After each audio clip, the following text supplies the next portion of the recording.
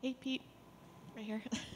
Congratulations. How are you feeling? Thank you, thank you. I'm feeling amazed. I don't even know what to say right now. I feel like I'm on 10 toes, ballerina dancing, and it's crazy. Yeah, it's a lot of fun. Is it I don't know how to ballerina dance, but now I do. is this kind of how you pictured your first UFC win going? Yeah, exactly how it is. Like I lose sleep after I lose sleep. I literally lose sleep, and I get so anxious and so anxiety just picturing of how it's gonna go, of how my walkout's gonna be, what my walkout song is gonna be, from practices to the end. It's just everything's put together in my mind, and for me to compete and win the way that I did, it's just like it's really stronger than what you can say it is. Like it's really strong and it's super powerful. And to be able to display that for everybody that was watching, my fans, my family, it's just so blessing, and I'm super happy to be here.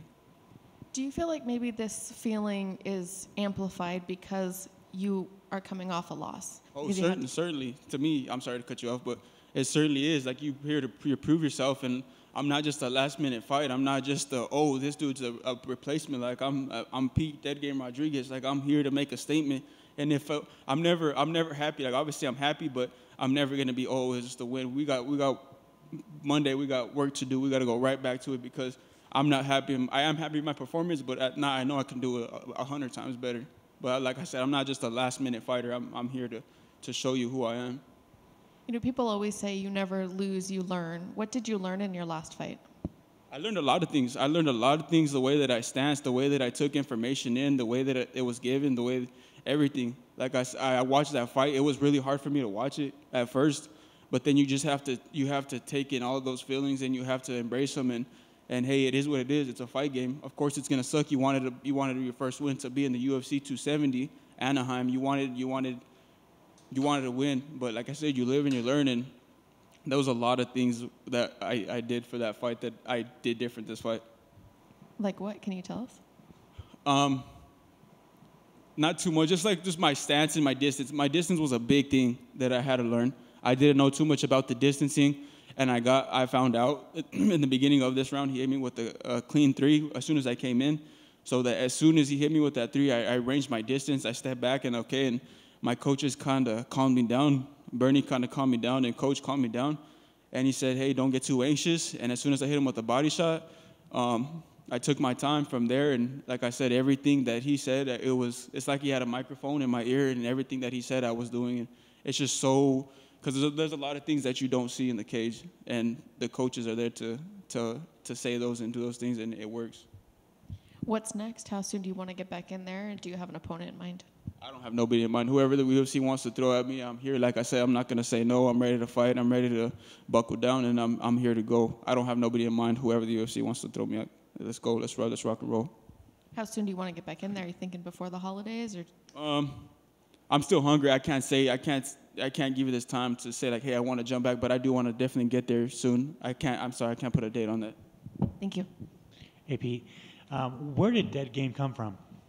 Dead game just comes from, like, if you look in the Urban Dictionary, it'll tell you everything that dead game is. It's just a dog. Like, it's just a dog, that dog mentality. If you want to hit me, you better kill me, and I'm going to come back up, and I'm still going to be in your dreams. I'm going to haunt you in your dreams. Just look up in the Urban Dictionary what dead game is, and it'll give you the whole description of what that means. Who gave you that? My brother gave it to me. My oldest brother, Richard. He's one of my biggest fans. He's my number one. He's my number one. He's my fan, and he gave that to me, and we just click. Me and my brother click. That's awesome. And then finally for me, what is your throat chest tattoo with the heart? And I see that there's like swords through it. Like, what was the inspiration? There's no really meaning to it. I have it just for the Sacred Heart. It kind of goes in with everything. All my other tattoos, like, they have a meaning. So I got my grandma on my left side. That's my first tattoo, and I have my angels. I have an angel on my right side. And then this was just to throw it in, but this is Sacred Heart to go like a whole religious piece, because my grandma wasn't really too happy when I got my tattoo. And then when I showed her, she was blessed. So every time I have my fight, she goes, oh, protect me. And I went in here and I protected her, and I didn't let her get hit. Thanks for sharing that.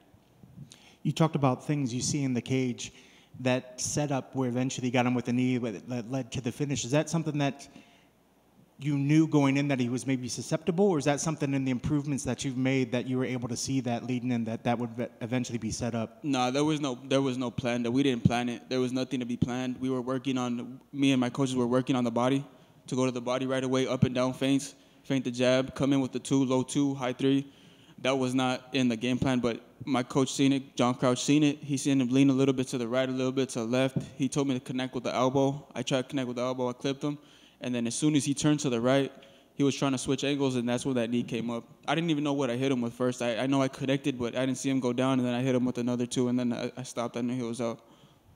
And one of the things of the commentary team, we even talked about, Mike was coming out there and was throwing a lot of one shot here, another shot here. They were saying that you were kind of throwing punches in bunches. Was that something that you wanted to really go in there and do, was show your hands and make sure that you were doing multiple combinations? Oh, yeah, of course. This fighting's not a one-scale fight. You have to go out there 1, 2, 3, 1, 4, 5, whatever you have to do. It's not just, you want to throw a jab to get in, a jab to work it to create that distance to get in, but it played out in my part to throw those jabs and combinations. That's what fighting is. That's what mixed martial arts is. And you talked about that last fight and what that did for you. How much did that last fight sort of motivate you, and how long did you carry that on your shoulders and into the fight camp to motivate you, and when did you feel like, okay, that fight's gone, I'm ready to focus fully on this one? Shit, right after this fight, it carried the whole way. It carried me. It was haunting me, and it was a ghost haunting me, and it kept on pushing me. Like I barely got over it just right now after that win. So it lasted me throughout my whole career through January. It's been there, and like I said, it was hard at first, but now we overcome and we're here. And thank you to God. Everything that I do is for God, and if He's not going to give you nothing if you don't sacrifice, so you got to sacrifice for Him to give you what you want. He'll give you whatever you want. You just got to sacrifice. You got to show Him. You got to put in that hard work. So from this point on, now you focus on what worked really well in this camp, and then maybe fine-tune tweaking things? Correct. Yeah, that's what I got amazing people at the lab for, and they help me and they push me. And we got eyes everywhere. If you don't think there's eyes watching, someone will come up to you, hey, you're doing this wrong, you'll fix it, and then you take it along. There's a lot of people that even they're amateurs. The amateurs are some head hunting killers, and I go in there, I'm like, damn, where did these motherfuckers come from? And they're pushing me, and at the end of the day, it's a hard-ass practice, but that's what keeps you coming back, and that's what keeps you motivated. You got everyone around you that wants to be in the same place that you are in right now, so that's what I want to say. Thank you to all my coaches and everything that believed in me, that I'm right here doing this for them. That's awesome. Congrats on the victory.